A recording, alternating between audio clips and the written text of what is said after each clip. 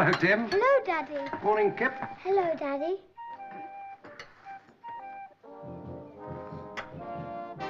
Nyamba riot scandal. Prime Minister agrees to inquiry.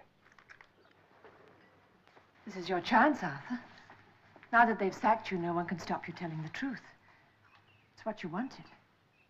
Yes, it's what I wanted. Aren't you going to have any breakfast? Well, I think I shall go and have a shot at a pigeon or two. Can I come too? No, not this time, Kip. I've got to go and do some thinking.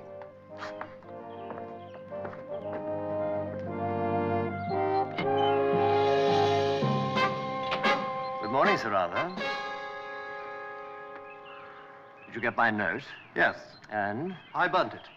You can tell your friends that I refuse to be bought or intimidated. You're making a mistake. Not anymore. Because of them, I'm without honor and without office, but not without integrity. You can let them know I shall be giving evidence at the inquiry and shall tell them everything.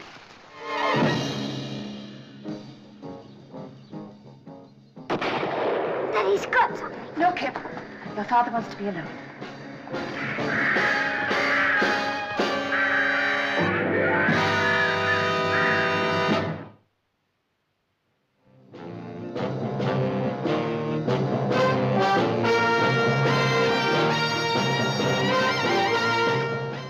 Every government has its Secret Service branch. America, its CIA, France, Deuxième Bureau, England, MI5. My messy job, well, that's when they usually call on me or someone like me. Oh, yes. My name is Drake. John Drake.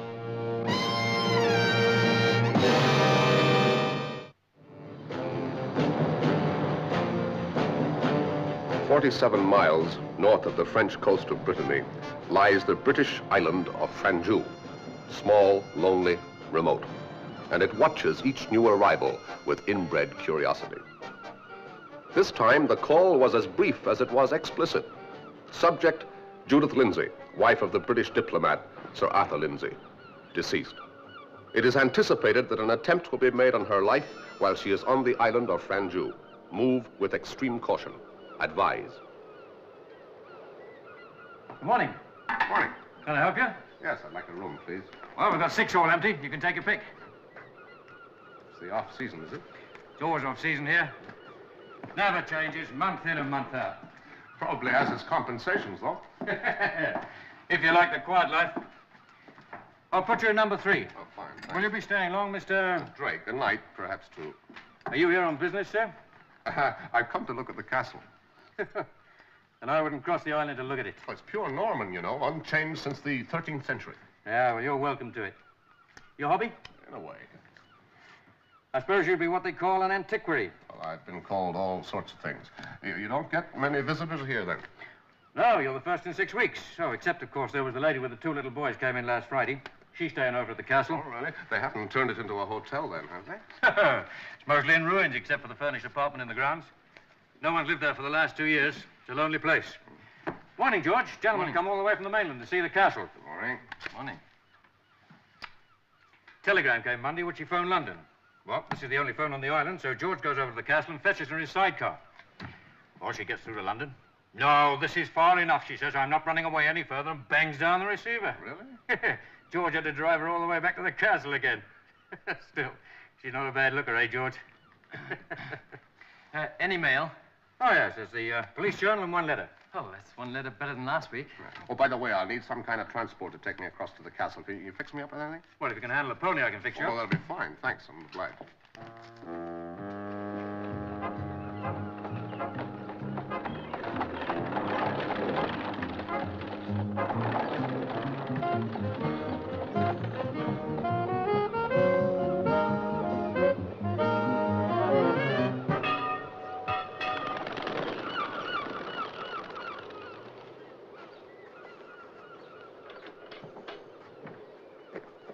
Hi. Yes? Morning. I've come to take a look around the castle. Oh, I'm afraid you're out of luck. Oh, how's that? Well, no one's allowed inside. Sorry, those are the orders. Whose orders? The owners. Oh, but I understood the man who owns this place now lives in the south of France. So? So it wouldn't do him any harm if I had a look round. Look, I'm sorry to disappoint you, but I've got my job to think about. Who's going to see me? Well, there's a family living in the apartment. Ah, they're only tenants. I wouldn't bother them, would I? No, I know you wouldn't. Because you're not coming in. Anyway, you're trespassing. Oh.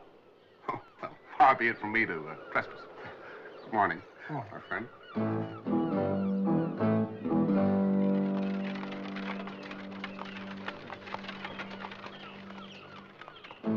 Now, we wouldn't trespass, would we?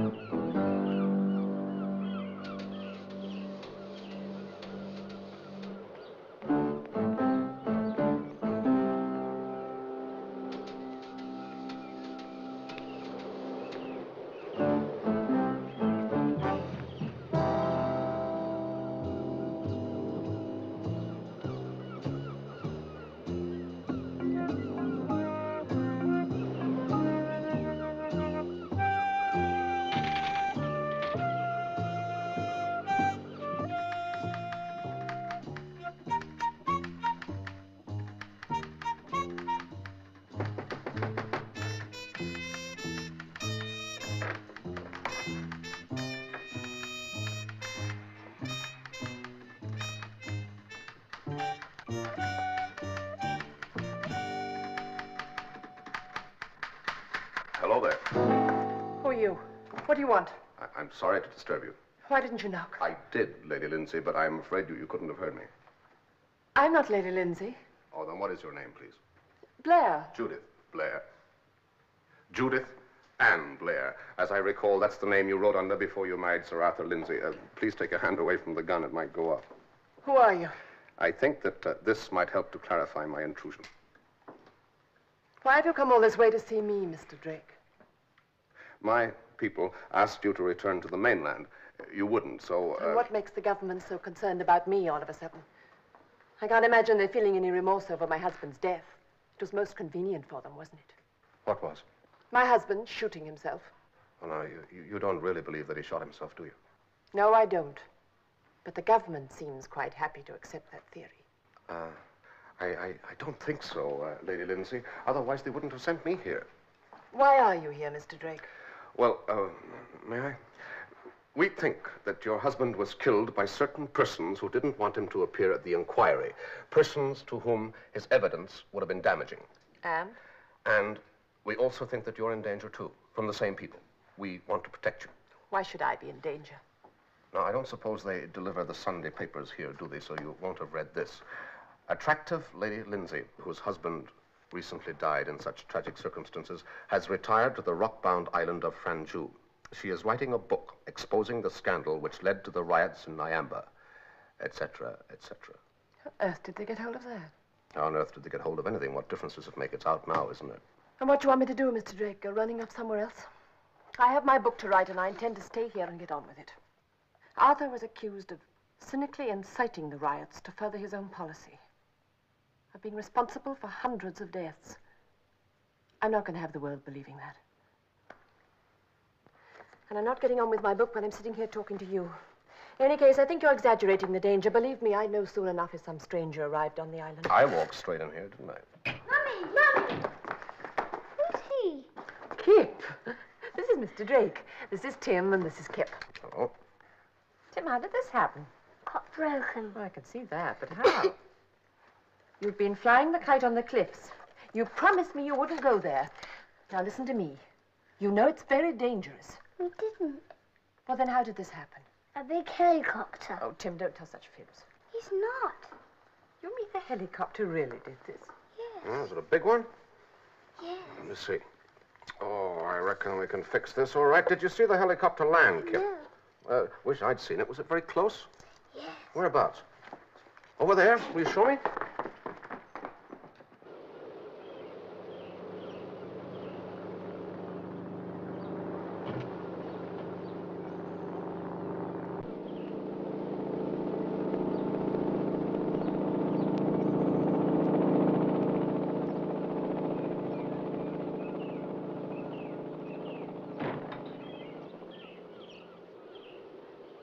Come on, sir.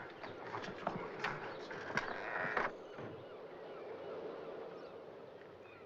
Norm? Never seen him before.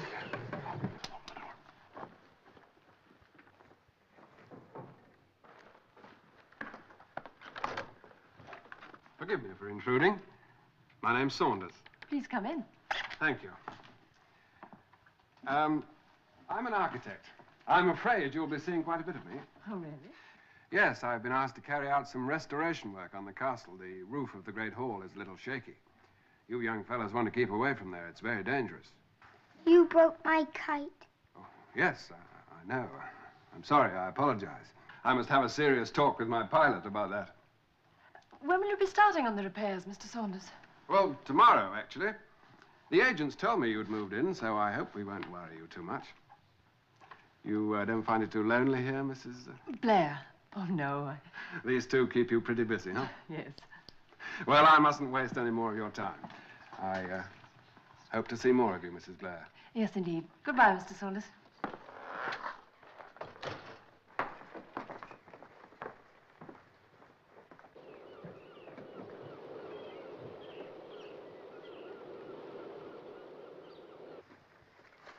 Off you go and wash now. Both of you. Run it down there. Well, there you are. That's your first stranger. No, not really. I knew he was coming. Oh, how? Caretaker told me. Oh, the unfriendly gentleman with the shotgun. Oh, he's all right. Oh, so he didn't bar your way when you arrived. He's quite friendly. Told me some men were going to do some repairs and offered to stay here and keep an eye on them. Or on you, perhaps. No, I'm not running away from here, if that's what you mean. Then in that case, I'm staying with you. You see, I knew your husband. I met him in Accra about 3 years ago, and again this year in the Protectorate during the early riots. I admired his work. I believed in his policy. There were others who didn't. Now, these others engineered the riots and tried to make him the scapegoat. You're going to expose them, but I believe they'll show their hand long before your book is finished. That's why I'm staying, if you don't mind. Come on, you two. Let's have that kite. I'll fix it for you. Make a kite that will fly higher than any kite ever flew before.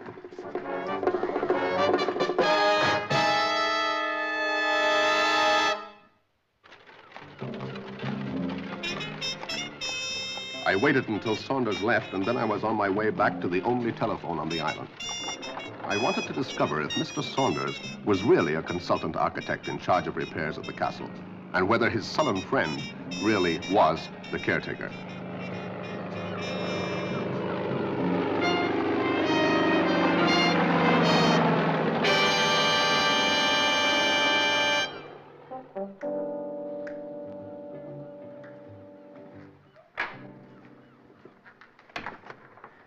You're wasting your time, Mr. Drake. Oh, how's that? The phone's out of order. Since when? I tried to get the mainland only half an hour ago. Really? Does that happen often? Oh, it's not the first time. What did you think of our castle, Mr. Drake? Didn't think much of your caretaker. Caretaker? Yeah, the man that looks after the place. Well, is there one? You didn't know? No. How could anybody get onto the island without you knowing about it? Well, a boat can get in on the other side. There's a landing place there. I hope you don't mind me eavesdropping. I was up at the castle this morning. That fellow's a madman, strutting around with a loaded gun. Oh, by the way, my name's Saunders. Mine's John Drake. How do you do? Nice couple of kids that woman's got. Friend of yours? Which woman? At the castle.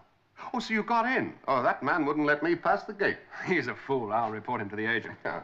You staying here long, Mr. Drake? Oh, no, I have to get back to the mainland. I have a call to make to London, and the phone here is out of order. Pity. I'd have been glad to have shown you over. If you're going today, Mr. Drake, you'll have to hurry. The ferry's just leaving. There isn't another one. All right, I'm on my way. Send my things across by the next ferry, would you? I'll pick them up the other side here. I think that should cover it. Thank you very much indeed. Goodbye, Mr. Saunders. I'm sorry that I can't stay. Well, let them know you're coming.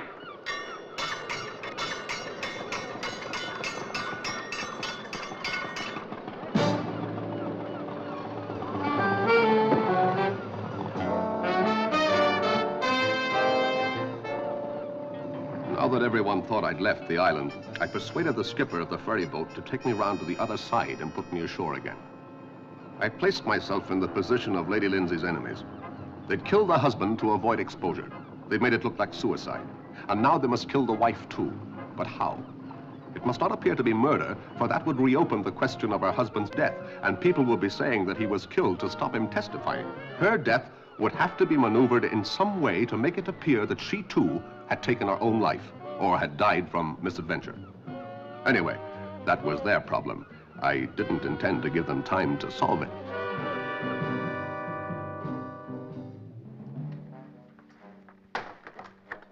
Hello? I'm taking you out of here right away. Oh, now, really? I'm sorry, that's an order. I have a boat waiting around this side of the island. If we don't get a move on, it'll be high and dry. Where are the boys? And they're having their tea. All right, come on, you two. They've gone. Out the window. Well, they haven't even started. You take a look around the front. I'll try the back. Kip? Tim! They're up on the cliffs. The cliffs? Yes, with a kite.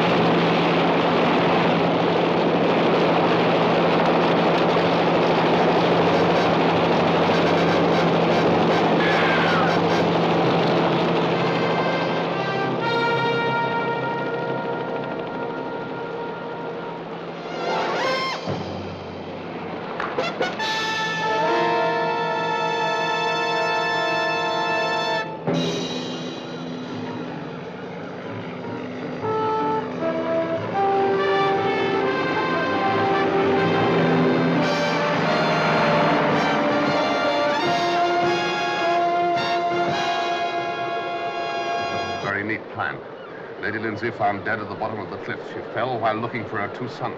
The boys! We must find them. Oh, they're back at the castle.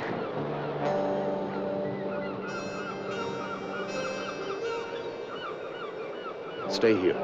I'll go back and look for the boys.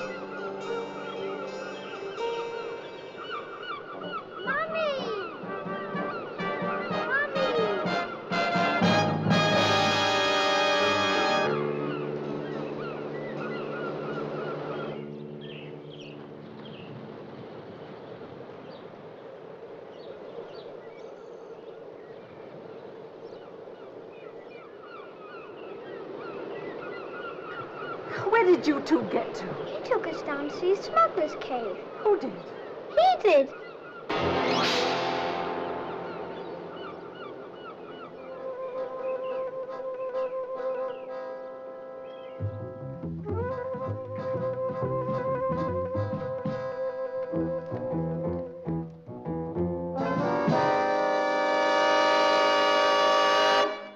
Hello, Mr. Drake. I thought you'd gone over to the mainland. No. I got the ferry to drop me on this side of the island. It seemed a pity to come so far and miss the castle. Do you live here? No. You're certainly making yourself very much at home, aren't you, Mr. Saunders? I really don't think there's any of your I've been business. walking into somebody else's house and reading their manuscript. Lady Lindsay has asked me for my opinion. Oh, and you met today. Oh, that's certainly one friendship that's blossomed very quickly. Look, I don't know what you're getting at. I'm sorry. I suppose that Lady Lindsay asked you for your opinion because you come from West Africa? No. The Nyamba Protectorate? Wrong It's again. a fascinating document, you know. It's about the recent riots there. A murderous conspiracy. The death of a diplomat. His assassination. It's an exposure of the man who engineered the whole filthy business. What absolute rubbish. So you do know about West Africa? Oh, yes, it's a fascinating document. If you have a strong stomach, Mr. Saunders. Just who are you, Oh, Mr. no one in Drake? particular. I just try to mind my own business until I come up against people like you. Like you, Mr. Saunders. Everything's okay. Come in, we have a guest. Fred, I don't think you've met Mr. Drake. This is Mr. Burke, my pilot. Oh, how do you do, Mr. Burke? Those are very pretty maneuvers you were making up there in the edge of the cliff just Maneuvers, now. yes. Burke was making a survey over there. And as Mr. Burke says, everything went off okay. He managed to push Lady Lindsay right over the edge. I wouldn't use that if I were you. You see, it happened that I was just below retrieving the boy's kite, and she fell right into my arms. At this moment, she's on her way to the mainland, and if you happened to shoot me, I'm afraid she'd know who did it. It's all right. I found the boy.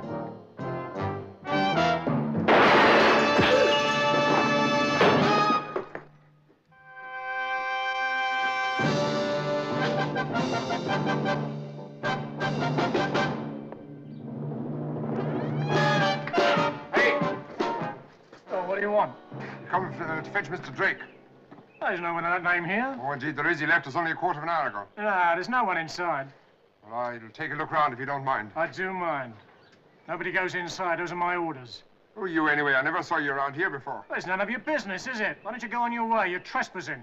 Come on, quick march. That's it. This way, gentlemen. Come on, quick! He's down there. I saw it.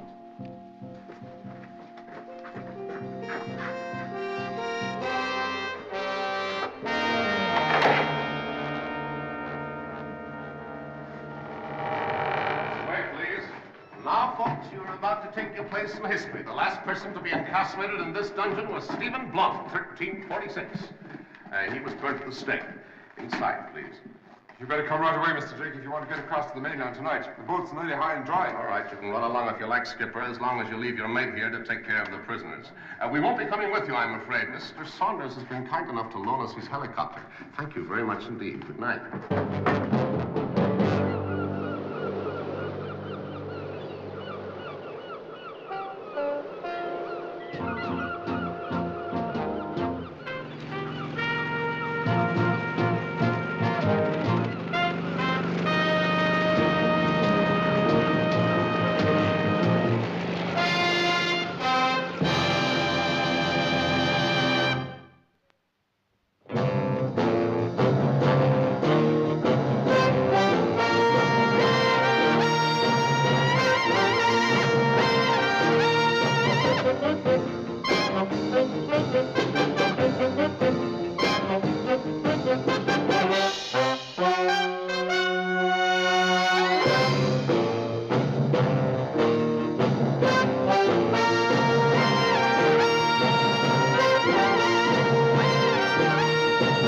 Thank you.